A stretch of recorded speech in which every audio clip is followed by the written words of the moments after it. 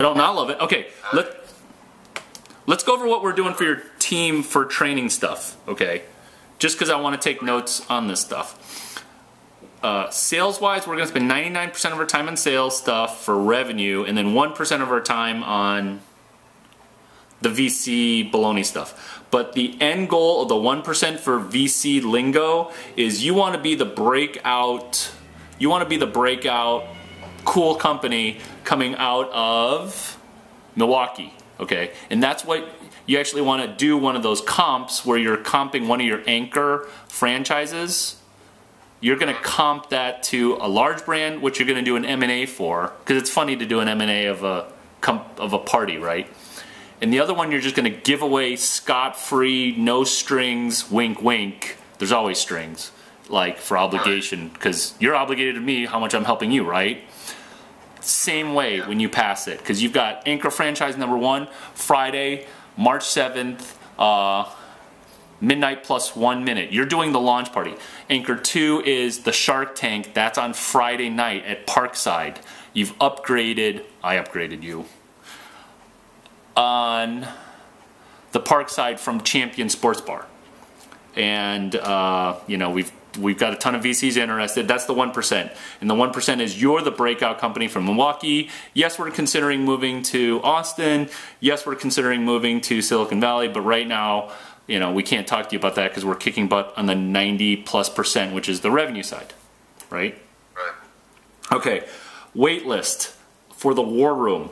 That entire war room is going to just be either all waitlist people. No, there's only 2 categories of people.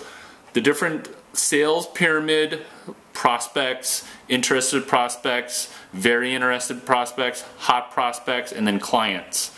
We're putting everybody, log jamming them up on the wait list, and the coupled off of it, sorry you're on the wait list, but here's this slide share, which is how to do what Get Chitter does without having to hire Get Chitter. How to do what Chitter does without having to hire Get Chitter. That's the wait list.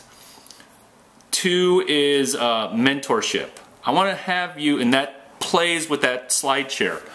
I want you as the brand to be able to execute, I want the brand to execute with a hashtag, email, and text message what we do with our app. And the conclusion always is, oh, we'll just do it. And that's why the book that your staff will have, what they will never teach you at Stanford Business School, you buy it for $9 or $6 used, and then you write in it using Post-it notes. And that's actually your sales book too for all your leads. And it's a conversation starter, and it's mentorship. So mentorship marketing, critical. And remind me during the sales thing to go over hand signals and how to physically wrangle and move people. Just like the Ben Horowitz thing with a celeb, because we're going to have a cadre, an ensemble, an entourage, literally a swirling of awesome celebs. And then our job is to mentor people.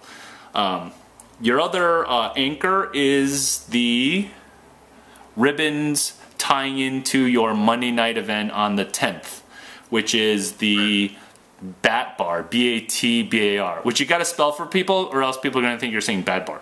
Mentorship is going to be infused into all of your guys' lingo. And you're sort of a social media play, but you're more of a lead generation play. The war room is the sacred thing that is either a pile of money with contracts nobody will sign, one-way letter of intent, and internal escrow. So it'll be just post-it notes covering walls on this shrine-like religious experience, also known as Who's Sweet? What's the name of the force? Well, the war room. What's that war room? God, you get like an A+ for this, like regurgitation stuff. Exactly. And what's great is you're right, and that way when people call the Four Seasons Hotel, you're going to get a person who's going to be some seasoned. We don't say old, seasoned, and then you'll say, "Oh yeah, our suite's actually named the Mark McCormick Suite." In fact, Mr. Seasoned Executive, if you call 512-775-8100. You'll actually be able to connect to the Mark McCormick room, and then he'll be like, oh, you're lying, and you're not.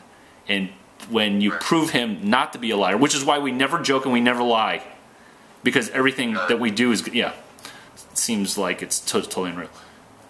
The Mark McCormick suite, then yeah, then they call in and it works. Name dropping.